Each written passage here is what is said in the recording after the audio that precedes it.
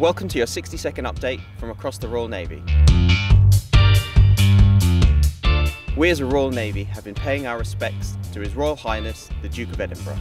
Sailors and Royal Marines were involved in the funeral procession on Saturday, while our ships at home and abroad marked his death with a 41-gun salute and lowering their flags to half-mast.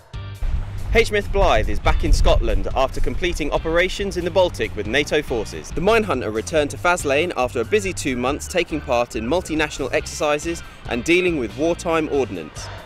Rookie sailors have had their first taste of life in the field. The trainee recruits spent time on Salisbury Plain to learn how to live off ration packs, navigate through woods and build on their leadership skills.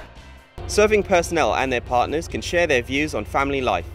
The deadline for the FAMCAS survey is 30th of April.